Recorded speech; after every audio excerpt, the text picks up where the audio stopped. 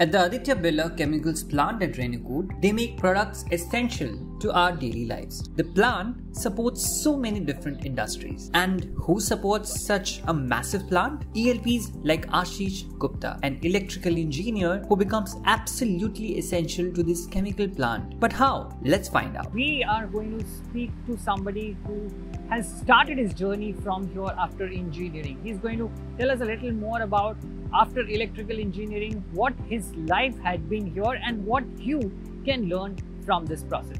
So let's follow me.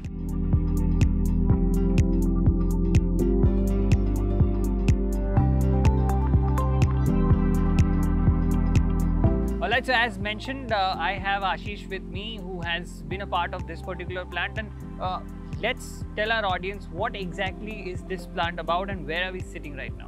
We are presently sitting at Grasim Industries Limited, Renukoot. The main product that we have in our plant is caustic soda lye and CSF, which is caustic soda flakes. Apart from these, we also manufacture value-added products, which are anhydrous aluminum chloride, polyaluminum chloride, stable bleaching powder, and CP, printed paraffins. So what brings you to a factory like this? If I have to go back to your journey, what exactly have you done in life, and do you enjoy what you do here? I have been a student of electrical engineering from BIT Sindri. So in the third year, I remember we got to know about one of my seniors who got placed in ABG. So from there onwards, I researched about ABG and all the companies who visit our campus. The tagline of ABG, which was at that point of time, it interested me a lot. Big in your life.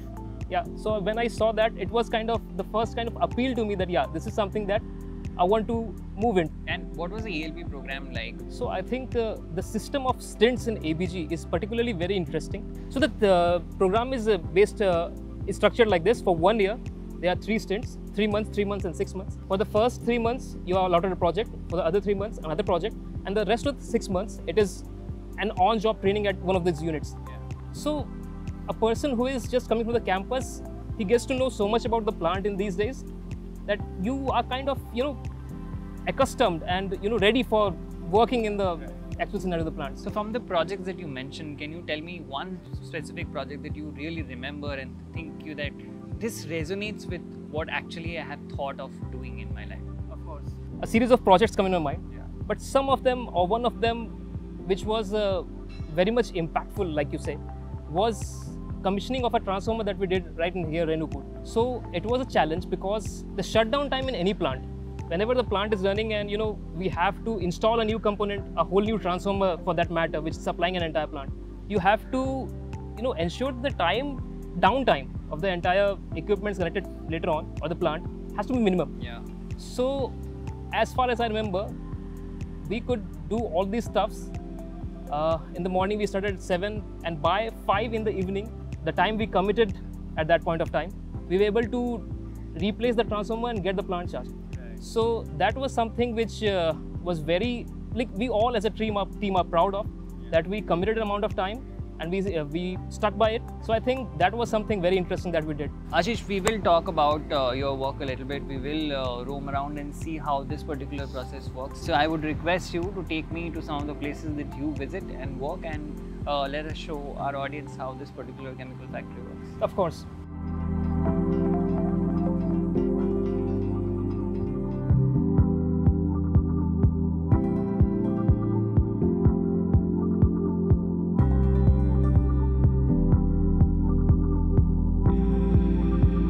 Alright, Ashish, this looks like a place where a lot of controlling happens. Where exactly are we sitting right now? Because I can see a lot of machines here as well. Explain to our audience, why do you call this place the heart of the plant? So you guessed it very right. This is very much the place where from the entire plant is controlled.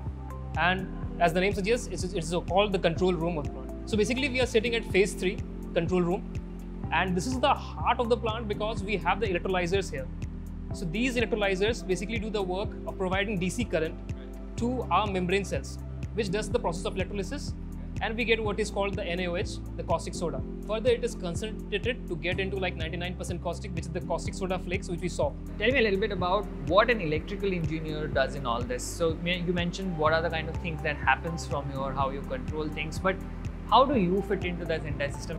So answering your first question as to how an electrical engineer fits into this chemical industry. So what happens is we get the power from outside, or the power plant, captive power plant, whatever it is, from which it is stepped down using a transformer, which is rectified using a rectifier, and from there we get the DC current to these electrolyzers.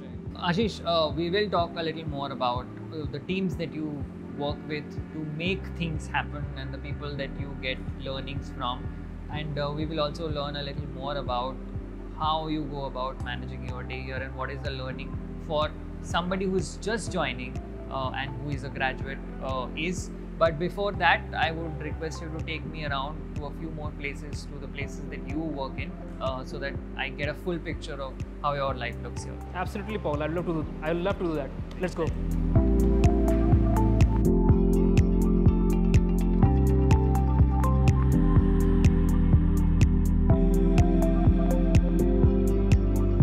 Okay, Ashish, this seems like the end product comes here.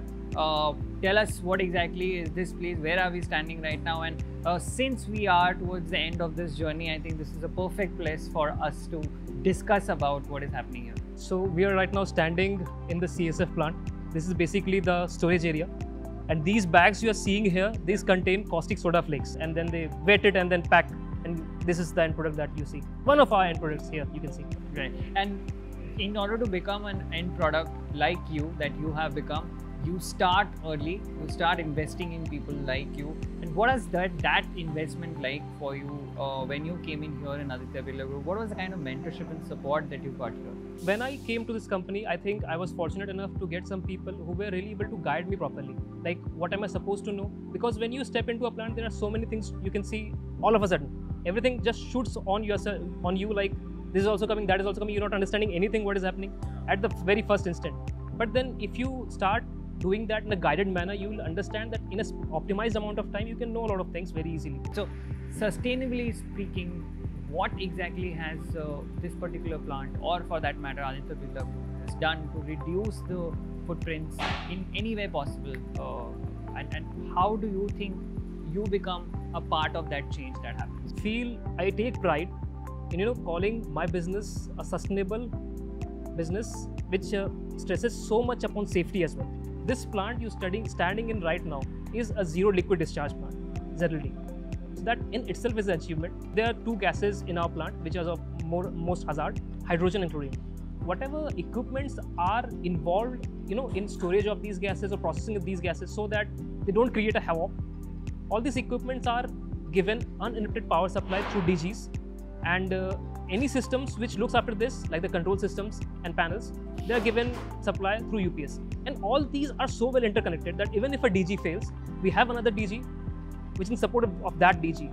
And even if that DG fails, we have another system to support this system. So I would call it a very safe and sustainable approach towards these interventions. Okay, Ashish, we almost have reached towards the end of this video. One last piece of advice for people who are watching this, who are extremely eager to be a part of a company like this, who also want to be in the shoes where you are, probably get interviewed next time. What is your advice to them? I would advise them, like I said, to stay curious.